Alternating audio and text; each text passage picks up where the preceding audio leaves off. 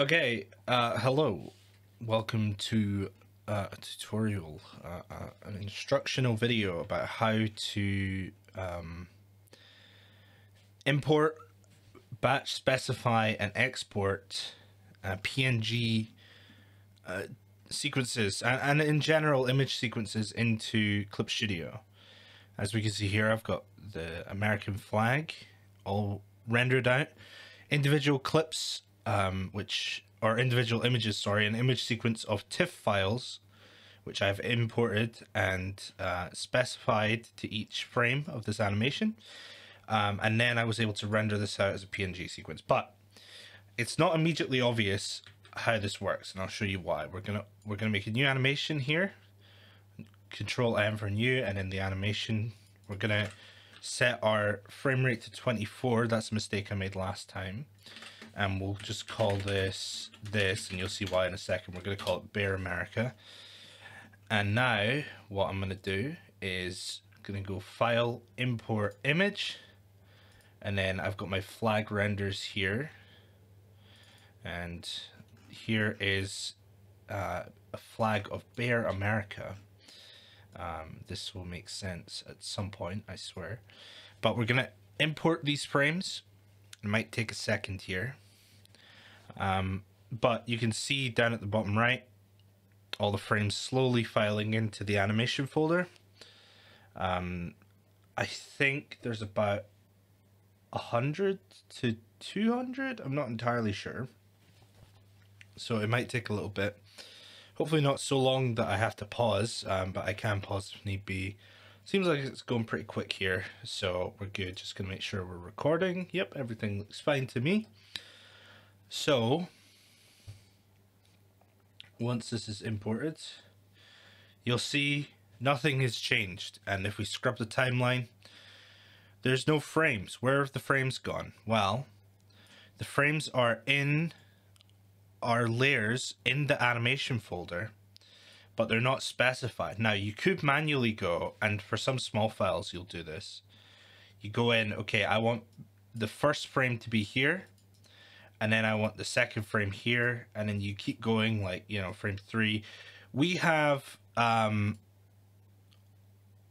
couple, like 140 frames here. So it's not really feasible for us to do that. And some projects you might have way more. So what we're going to do is use a trick that is a part of Clip Studio. We're going to go into animation. We're going to go into edit track and then batch specify cels. And it's going to bring up this little menu here.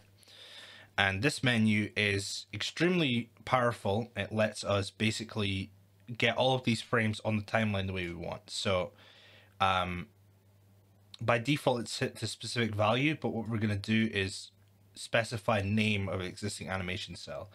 So what it's going to do is it's going to choose the starting cell and the ending cell and number of frames each cell takes up. And you can also choose how many times it repeats. So we're going to ignore cell 1. That's just a blank white frame. We don't need it. We're going to start with Bear America flag 1, and it should automatically have the last frame selected. It's all based on the order that they are in your animation folder. So it's important that they're in the right order here. But if you've named them properly, then they should be in the right order.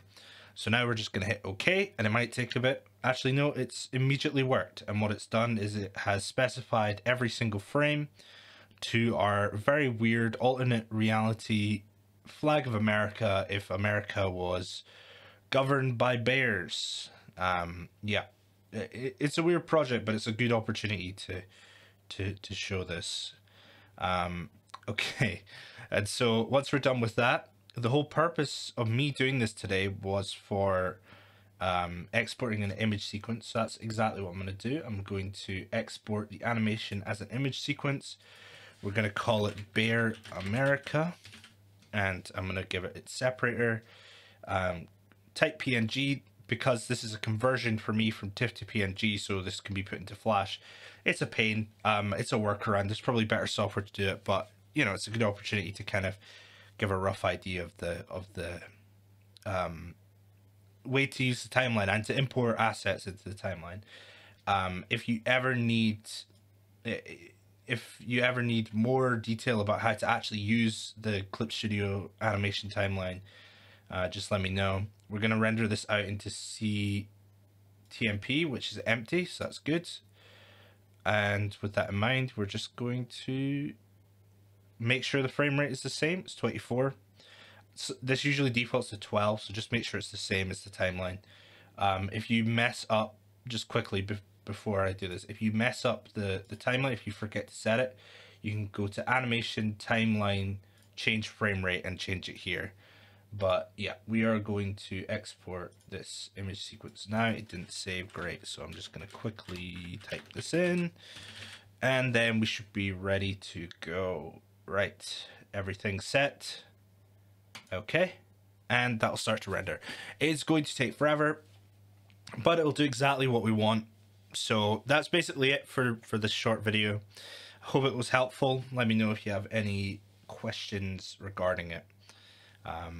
Yeah, and let me know if you want me to do more of these, because I totally can do more. I know a fair bit about the software, so yeah, that's all. Take care.